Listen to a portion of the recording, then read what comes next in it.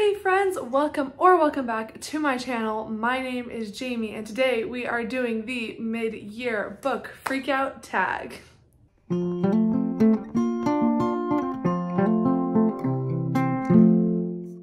Okay, so yes, I am just a tad bit late to this tag as you're supposed to do it at the end of June and it's July 17th. So I'm a bit late to the game, but I nonetheless did want to go ahead and do it because I feel like I've had a decent reading year and it's just fun to kind of like look back on what I've read so far this year and really just get myself into like the mental zone to think about what I'm reading for the rest of the year. I just recently did post my video that was my summer reading plans, and I just love looking back at what I've read and what I'm going to read. So what better opportunity than this mid-year book freakout tag, which was created back in 2012 by the YouTubers Chami and Earl Grey Books. I will link them down in the description below, but of course this tag has become a BookTube staple over the years.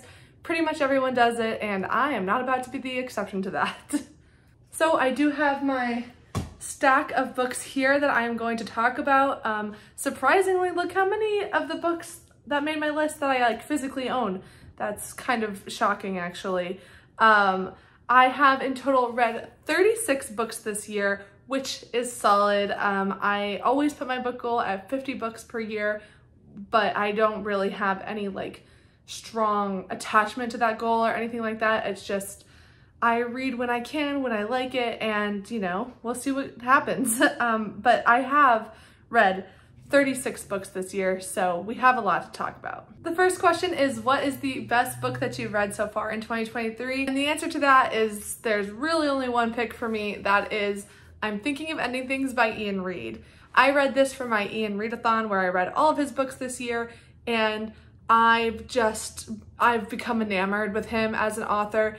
This book did everything that I have been wanting a horror book to do, which first of all is actually scare me. It's the only horror book I've read that I actually really felt scared the whole time, and it just did exactly what I wanted, which had that psychological element to horror. And I was just so impressed by this book, and I had to go out and buy a copy for myself because I absolutely adored it, and nothing has been able to top it this year. The next question is, what is the best sequel I've read this year? And to be honest, I don't really read sequels. I don't read series. I'm not really much into them. But, and I say this having not yet read it, but I can assume that the best sequel I'm going to have read this year is The Walking Dead Compendium 2. I was supposed to read this in the second quarter of the year, and I have not been able to start it, so I failed in that little goal, but I do intend to read it as well as all the other ones. So one of these is gonna be the best sequel that I read in 2023, but for now, let's just say it's this one. Next question is, what is the newest release that you haven't yet read but you want to? I have a couple options for this off of my physical TBR. I probably have more somewhere in my, you know, Goodreads list or something, but the two that were on my shelf, one is On Earth as It Is on Television by Emily Jane. This is an ARC copy that I received, and it just came out at the end of June, so very new release. And this is a novel about, I believe, an alien first contact story, but it says it is intoxicatingly fun and somewhat satirical and kind of making commentary on our contemporary life via an alien first contact story. I'm really interested because it does seem like it has a kind of different tone to it than some other kind of books with this subject matter. I do think it's going to be kind of more like lighthearted and just generally light in tone, and I think like fun sci-fi is kind of like a newly discovered genre for a lot of people, and also just like it's working in publishing right now. I think it's a really big trend to do more kind of like lighthearted, fun sci-fi. So I am interested to get to this, and I hope I can make room for it soon. It's on my summer TBR, so we'll see if I can get to it. And then the other one that I have on my physical TBR is Ink Blood Sister Scribe by Emma Torres. This I got from Book of the Month, and it's described as like very similar to Practical Magic, a movie that I love. I did read the book and I actually did not really care for the book, but I do love the film. It's described as practical magic. It's very witchy, but it's kind of like soft witchy,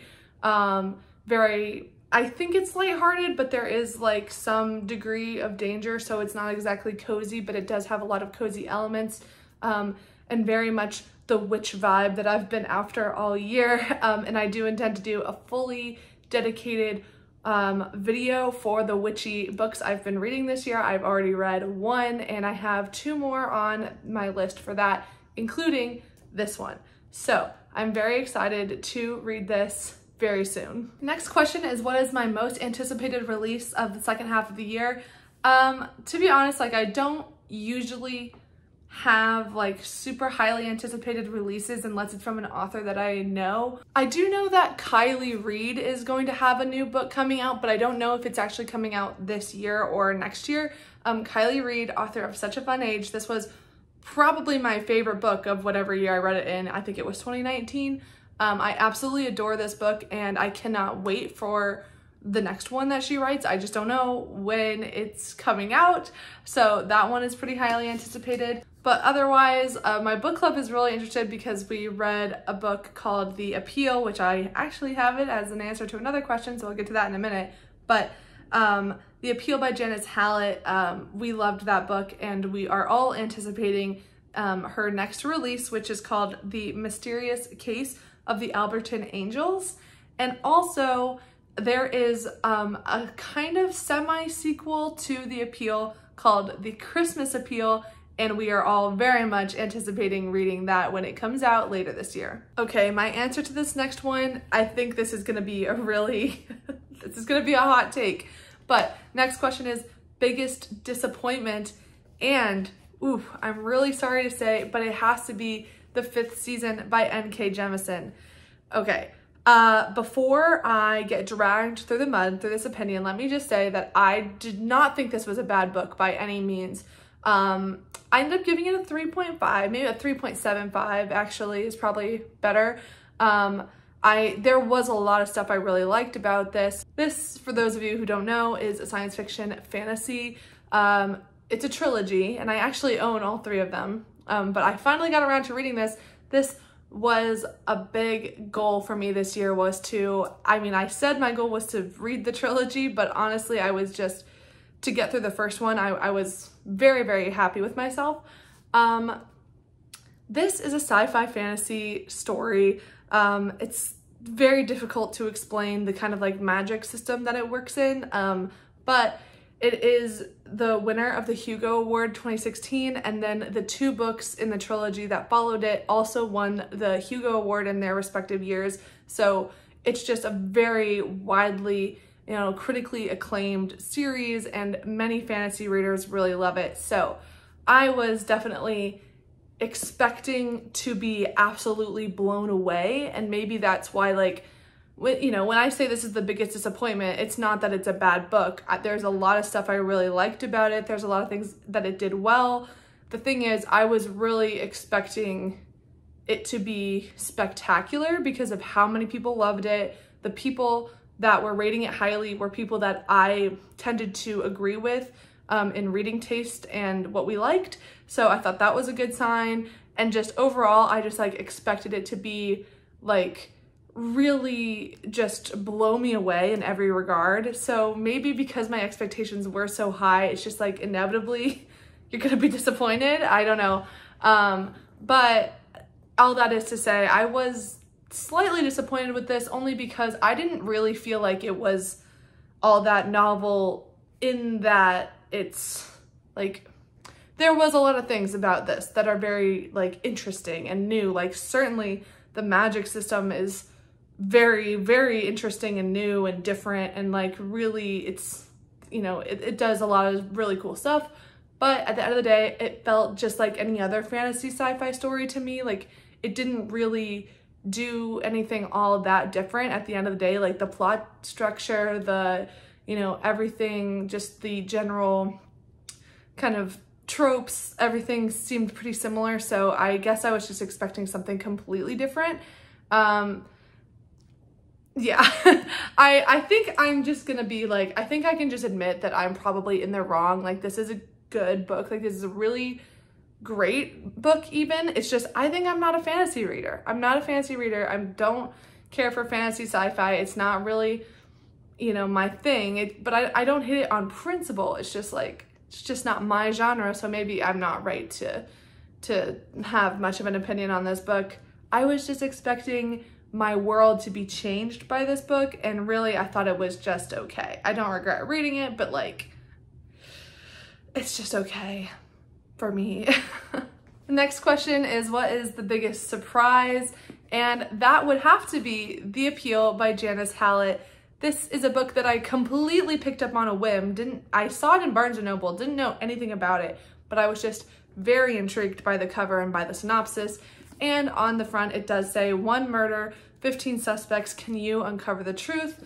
And it does say a wholly original puzzle. So that to me like indicated that it was very interactive and that you as the reader were going to be playing a really active role in actually solving the case, which I do know, you know, you can play along when you read mysteries, but this felt like it was going to do something really different and just ask you to be more of an active participant. So I was very excited for that. I pitched this to my book club and they did end up picking it, which was very exciting because we all read it together and tried to solve the mystery. And I did not have many expectations for this, to be honest. I thought it was just gonna be, you know, a fun little murder mystery, whatever. And we ended up having a blast with this book. Not only is it a fun murder mystery, but it's also like just really cleverly written, and the characters are done really well. It's written entirely via like emails and text messages. But the fact that like you're able to get such a sense of character from just, you know, emails and text messages and whatnot, like it's very impressive. And there's like parts that are funny. Like it's actually just a really well done book. So this was definitely a big surprise because I didn't expect it to be one of my top rated books of the year. And here we are. Next question is, who is your favorite new author or debut or new to you? You can decide how you want to answer that question. And I can't think of any debuts I've read this year, or ones that I actually like really liked, I should say. But I will say that my favorite new to me author, that is Ian Reid. Yes, I already said that his book was my #1 of the year, so I'll show off another one. This is We Spread by Ian Reid, his most recent, and I had a blast with it too. After doing my Ian Readathon where I read his 3 novels, it's cemented that I think he's gonna be, you know, an author I constantly reach for. Whenever he has something new, I'm definitely gonna read it. I really like what he does. I like his style. I like everything about all of his books. Even though I didn't like Foe, I still really like him as an author. So absolutely, Ian Reid could be a new favorite. We just have to keep reading. The next question is a book that made me cry. I don't really have a book that made me cry. I don't often cry when I read books. Trying to think of some that even came close. I mean, I don't know. I might say that Cloud Cuckoo Land kind of got close. It didn't make me cry, but it definitely had a lot of emotional moments in it. And I think that's probably the closest that I got. And, you know, I just didn't have anywhere else to talk about this book, but I did really enjoy it. So I did want to mention it because it was at least a 4-star read for me. I really, really had a good time with it. And I probably could have cried if I cry when I read books, but I don't. Next up, a book that made me happy, that is The Night Circus by Erin Morgenstern. Oh man, I read this at the beginning of the year and it just filled my heart with like such joy and happiness, and I absolutely adored every second of reading this book. It has all the autumnal vibes that I want. It's magical, it's cozy, it's delicious and indulgent, and the romance is really fun, and like, ooh, it's a good time. It made me so happy, and I have not stopped recommending it all year, even though this came out like a while ago and I thought I was the last person to read it. If anybody asks me what book I'm recommending this year, it's The Night Circus. Next question is the most beautiful book I've bought or received this year. I think it's a tie. I bought both of these while I was in England, but that is this gorgeous copy of The Wind and the Willows by Kenneth Grahame, which I still haven't read actually, but it is just so gorgeous. It has some nice little illustrations at the chapter headings, and I just think it's a really adorable little book. And then also I got my hands on this edition of Rebecca by Daphne du Maurier. It is gold leafed and just stunning. I'm very happy I found this edition because it's the one I always wanted. And the final question is, what book do you need to read by the end of the year? I mean, I have an entire TBR stack over there that I really need to read. I have all the books listed on my summer TBR board that I need to read. I have all of The Walking Dead, well, the 3 left that I need to read. So the answer is a lot, but I did pick 3 that I'm trying to make a priority for the second half of the year, starting with The Bone Clocks by David Mitchell. David Mitchell is one of my favorite authors. I absolutely adore Cloud Atlas, and I can't wait to dig into this. I've been saying that for a long time, but I think I finally carved out the time in my life to do it. I'm going to read this book in August, and I could not be more excited. It's an old book, it's not a new release, but I've been putting it off for, I mean, Lord knows why, but I also have A Gentleman in Moscow by Amor Towles. I don't think that's how you pronounce his name. Towles? Amor Towles? Anyway, a friend gifted me this book last year and I never got around to it, and I just keep feeling like this is a book I'm gonna really love. So I am going to pick this up very soon. And finally, The Secret History by Donna Tartt. This is on my must read of 2023. The Dark Academia book of all time. But also I am doing a Dark Academia Part 2 vlog later this year, and I will be reading this for that. It's another one that I just think I'm gonna absolutely love. And actually that's really like the common thread between these 3 books that I have right here, is that these are all books that I think are gonna be 5 stars for me. I just, you know, like, it's such a weird thing because I think these are gonna be 5 stars, but I haven't been prioritizing them, and I don't know if it's because like my expectation is so high, or like I need to find the right time to read them, or what's going on, but these 3 are books that I would love to get through by the end of 2023. Well, there you go. Those are all of the books.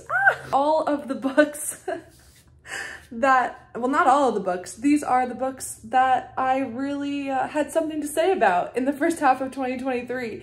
Thank you so much for joining me. My name is Jamie. I hope you have a wonderful rest of your day, week, everything. I hope you have a great evening, and I will see you next time. Bye.